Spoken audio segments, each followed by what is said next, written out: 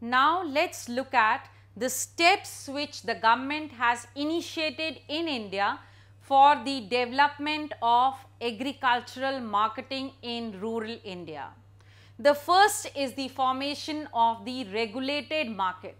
That is to say, it's a place where sale and purchase takes place of agricultural produce under the supervision of the government representatives.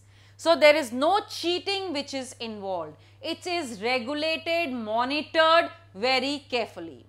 Then is the cooperative societies. The cooperative societies are also encouraged by the government of India, wherein they have groups who go for collective sale. So, there is no distress sale. A farmer is not forced to sell a produce under whatever price he is getting. Then warehouses are given to the farmers where they can store their supplies and sell whenever they want to. In this, we also have the cold storages.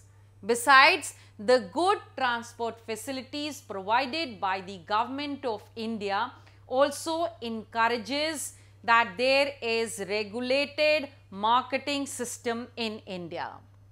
Then the M.S.P or the minimum support price policy of the government of India, by which the government promises to give a minimum support price to the produce, is actually a wonderful step.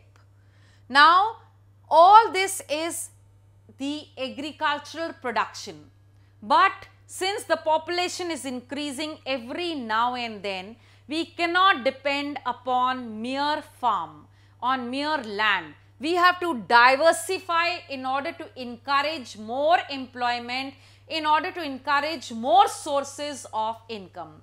And for that, first of all, the stress is laid on the farms itself, whereas earlier the farmer had only single farming or single cropping system.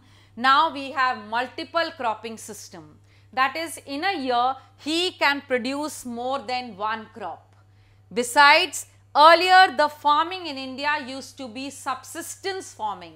That is, the farmer used to produce just to support himself and his family. But now the farming has become commercial. That is, he has to earn out of the produce that he has. Now, going out of the farm products, there are other sectors also which have been given encouragement so that the income is generated in the rural areas. For this, we have the animal husbandry, that is the rearing of poultry and also of various other animals, so that some income is generated. Then we have the fisheries, wherever there are water, that is to say in places like Kerala, Maharashtra and other such port areas where fisheries is possible, the government encourages this aspect also.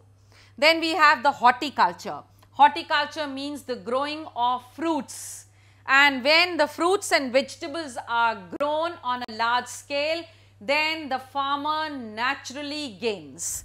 And lastly, the cottage industry is given a boost. Whether it is weaving, whether it is doll making, whether it is any kind of dye, it is all under the category of cottage industry.